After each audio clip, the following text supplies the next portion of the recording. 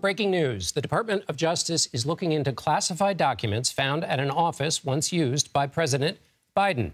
About 10 documents dating to his time as vice president were discovered in November at the Penn Biden Center in D.C. A lawyer for President Biden found the material, which should be in the National Archives. It's unclear how sensitive these documents are or their contents. The discovery came 3 months after the FBI searched former President Trump's Florida home, where 300 such documents were ultimately found, some of them of the highest possible classifications. CBS News correspondent Adriana Diaz has more. 3 sources tell CBS News the classified documents were discovered in this building about a mile from the White House at the offices of the Penn Biden Center, a foreign policy research institute set up after President Biden left the vice presidency. According to a source familiar with the matter, the classified documents are small in number and were found in November in a box among unclassified material. Sources would not characterize how sensitive the documents are. Responding to requests from CBS News, the White House counsel said that on November 2nd of last year, before the midterm elections, lawyers for President Biden were cleaning out office space at the center. When they discovered the documents marked classified in a locked closet, they stopped the work and contacted the White House. White House lawyers then reached out to the National Archives, which is responsible for the records. The archives, in turn, contacted the Department of Justice. Attorney General Merrick Garland then tasked the U.S. Attorney in Chicago, John Lausch, a Trump appointee, with determining what is in the documents and how they arrived at the Penn Biden Center. The FBI is also involved in the preliminary inquiry, which a source says is nearing its conclusion. This development comes as the Justice Department is investigating former President Trump's handling of classified documents, with over 300 found at Mar-a-Lago. The FBI seized some of the documents after the former president failed to comply with multiple requests to return them for over a year. President Biden was critical of Trump when he spoke to Scott Pelley in September on 60 Minutes. When you saw the photograph of the top secret documents laid out on the floor at Mar-a-Lago, what did you think to yourself, looking at that image?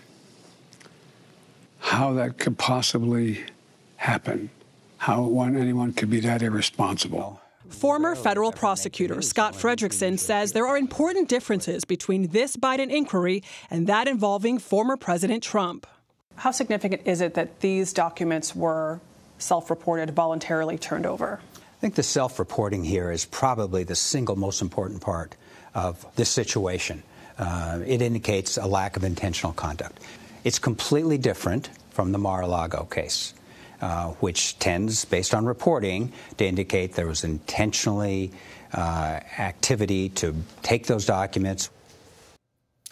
CBS News correspondent Adriana Diaz joins me now. So, Adriana, in terms of those differences between the discovery in the Biden case and in the Mar-a-Lago case, the difference is not only that they were self-reported, but it's also there are some other differences in number and kind, right?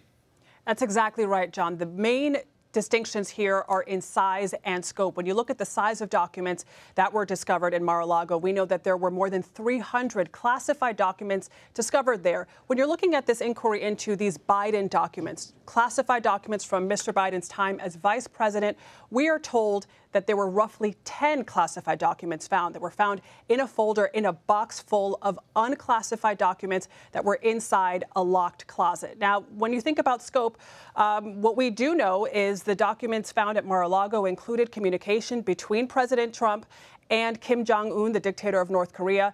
There were also documents there pertaining to nuclear information of foreign countries.